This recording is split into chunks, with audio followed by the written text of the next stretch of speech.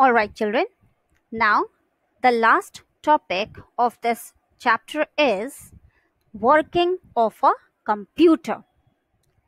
Now, children, if you remember in class 2, I told you that any machine works on three simple steps: input, process, and output.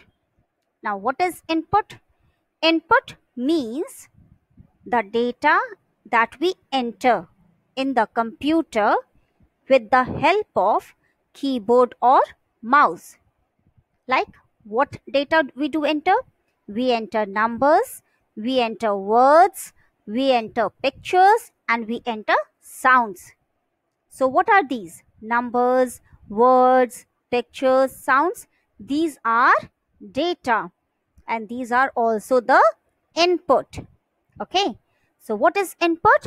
The data and instructions which we enter using a keyboard or a mouse into a computer are called input. All right. Second step is process or processing. What does the processing means? Processing means working. Now, once the data is entered in a computer, okay, once the data is entered in a computer, the CPU. What is CPU? CPU is the brain of a computer. So what is the work of CPU? The CPU works on the input that we enter so that it can give us a meaningful information, a meaningful result. This is called processing. And last step is output. Output means the information that we get. The information that we get is called an output. All right. Now, let's say, just a minute.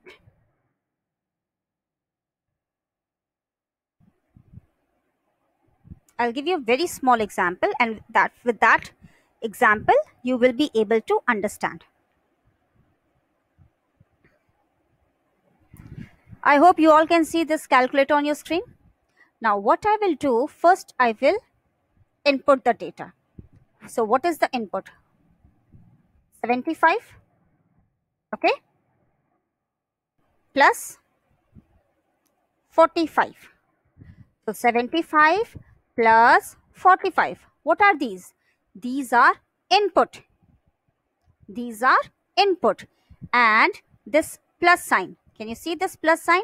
This plus sign shows that what has to be done on this input. I have entered 75 and 45. Now this plus sign shows what has to be done with these input.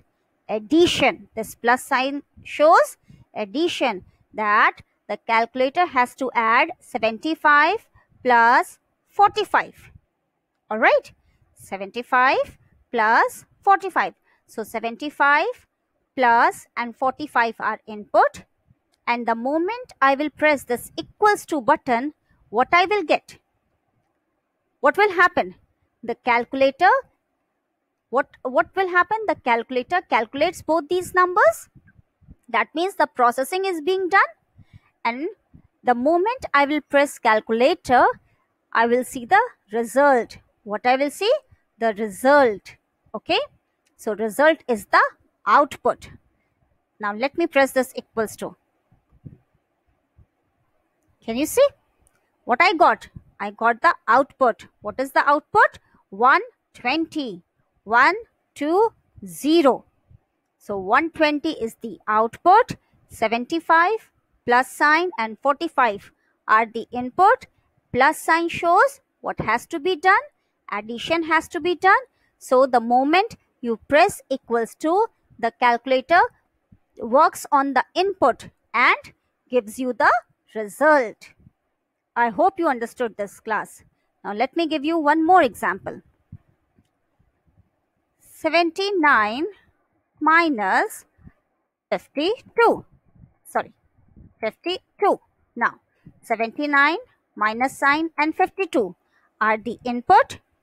Now this minus sign shows what has to be done, subtraction. Okay, so the moment I will press equals to button, what will happen? The calculator will process and will show me the result. Let's find out. Equals to, so the answer is 27. I hope children you have understood this topic. So in the same way, the computer also works. We have to input the data. The processing is done by the CPU and the result is given by the output. Who with which devices, which input devices gives you enter the data? Keyboard and mouse. Who does the processing? CPU does the processing. And where do you see the output? You see the output on the screen of the monitor. Understood? All right. So this cycle, this input, process, output cycle is known as IPO. Input, process, output. All right. So children, I hope you have understood this topic very well.